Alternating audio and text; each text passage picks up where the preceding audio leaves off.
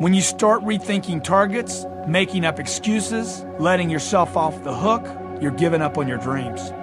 These actions should be an indication that you're getting off track. Considerations like rethinking targets, making excuses, letting yourself off the hook, that should be an indication, dude, I'm getting off track here. That you have to shift your thinking in terms of correcting the initial estimation of effort rather than making excuses. The 10X rule assumes the target is never the problem. Any target attack with the right amount of actions in the right amounts with persistence is attainable. Look, even if you want to visit another planet, if you assume the right actions taken in the right amounts over the right amount of time, you will accomplish that target.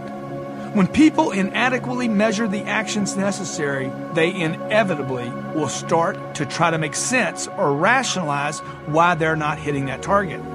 Mankind seems to have this built-in automatic calculator whose only purpose is to explain away failure. The problem is that the first and most often used calculation always seems to be, oh, it's the target. The target's wrong. The target's too big. But never the activity level. This calculator, this mental deficiency, if you will, tends to be more emotional than logical. It judges the project. It judges the clientele, the economy, and even the individual to be deficient as a means of justifying why things are not working out.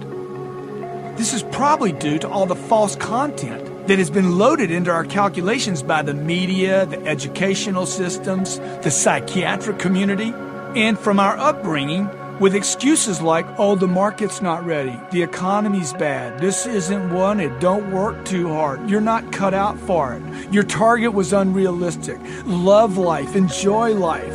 Life is to be loved. Success is on the journey, not the destination. Look, that's garbage, man. You need to attain success for yourself.